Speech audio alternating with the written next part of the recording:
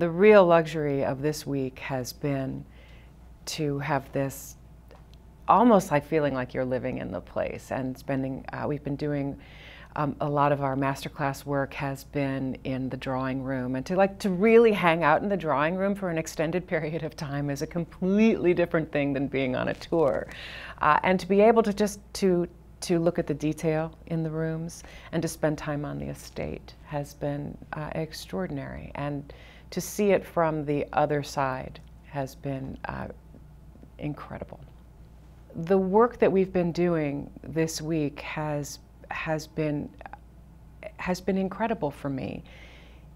Some of it is new information that I never knew. Some of it is stuff that I thought I knew, but he explained it better.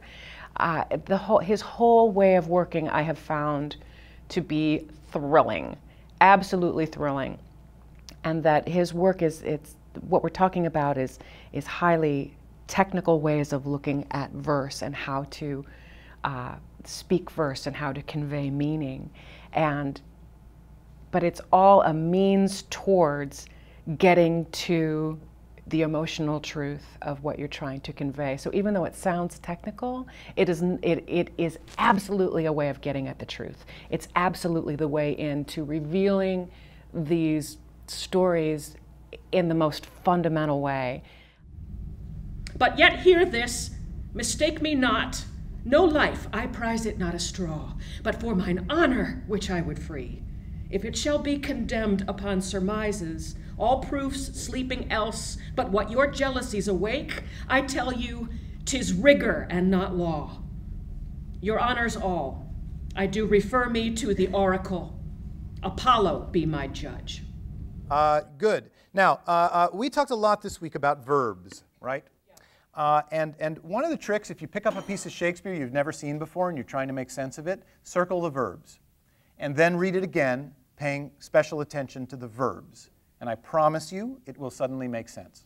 Take it again, and very simply, let the verbs carry you through, right? So these are actors. Actors perform actions. Verbs are the words that convey action. And so verbs are the beating heart of Shakespeare's writing. But yet hear this, mistake me not. No life, I prize it not a straw, but for mine honor, which I would free. If I shall be condemned upon surmises, all proofs sleeping else but what your jealousies awake, I tell you, 'tis rigor and not law. Your honors all, I do refer me to the oracle. Apollo be my judge. Great.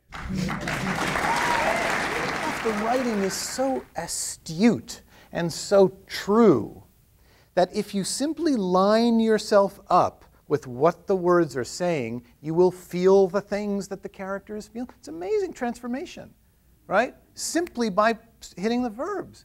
And suddenly the whole thing comes roaring to life, you know? That's great. That's great. Thank you. That's great. I think the space that we have been allowed, it's like the work is allowed to happen. And then you add these extraordinary other actors that you get to share that with and exchange these words with, and it's incredibly moving. Because we don't, as actors, we don't often have the time to reflect and to soak up the inspiration of a place like this. And it is such an honor.